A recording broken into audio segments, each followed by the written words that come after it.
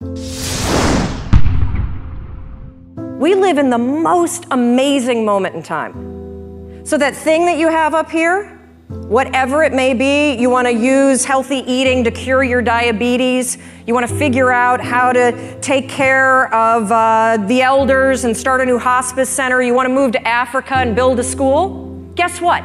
You could walk into a bookstore right now and buy at least 10 books written by credentialed experts on how the hell you do it. You could Google it, and you could probably find at least, I don't know, 1,000 blogs documenting the step-by-step transformation that somebody else is already doing. You can find anybody online and cyberstalk them. You can just walk in their footsteps and let that, just use the science of drafting. Follow what everyone else has done, because somebody else is already doing it. So why don't you have what you want? When you have all the information that you need, you have the contacts that you need, there are probably free tools online that allow you to start a business or join a group or do whatever the heck you want. It all comes down to one word.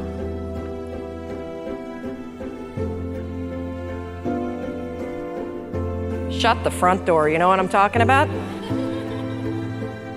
The F-bomb. It's everywhere. You hear it all the time, and I honestly don't understand what the appeal is of the word. I mean, you don't sound smart when you say it. And it's really not expressing how you really feel. It's sort of a cheap, shot to take. And of course, I'm talking about the word fine.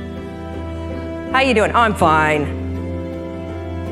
Oh, really? You are? Dragging around those extra 40 pounds? You're fine? Feeling like roommates with your spouse? And you're fine? You haven't had sex in 4 months? You're fine? Really? I don't think so. But see, here's the deal with saying that you're fine. It's actually genius. Because if you're fine, you don't have to do anything about it.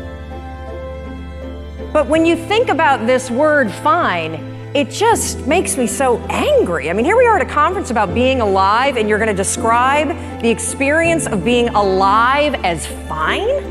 What a flimsy and feeble word. If you're crappy, say you're crappy. If you're amazing, say you're amazing. Tell the truth. And this not only goes for the social construct, I don't want to burden you with the fact that I hate my life, or, hey, I'm amazing, but that would make you feel terrible.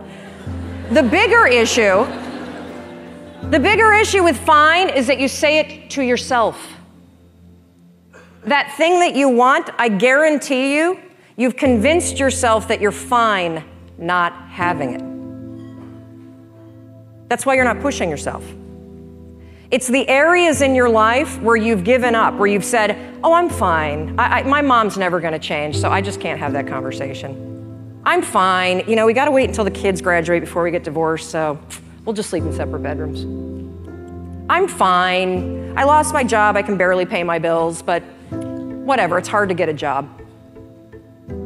And, one of the reasons why this word also just annoys me so much is scientists have calculated, oh yeah, I'm coming down. Scientists have calculated the odds of you being born. That's right, they've crunched the numbers. I see you up there. They have crunched the numbers on you. Yeah, no, you guys standing up, you want to sit down for this.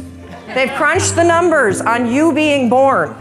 And they took into account all of the wars and the natural disasters and the dinosaurs and everything else.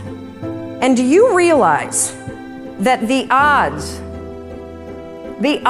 of you, yeah, right here, put your computer away, stand up for me, Doug. So the odds of Doug here, turn around, say hi to everybody. The odds, of Doug being born at the moment in time he was born, to the parents you were born to, with the DNA structure that you have, 1 in 400 trillion. Isn't that amazing? I'm so lucky. Yes. You're not fine, you're fantastic. You have life-changing ideas for a reason, and it's not to torture yourself. Thank you. Thank you, Doug. And you know, Christine was right when she said all of you could be on stage, because all of you, we're all in this category. 1 in 400 trillion. All day long, you have ideas that could change your life, that could change the world, that could change the way that you feel. And what do you do with them?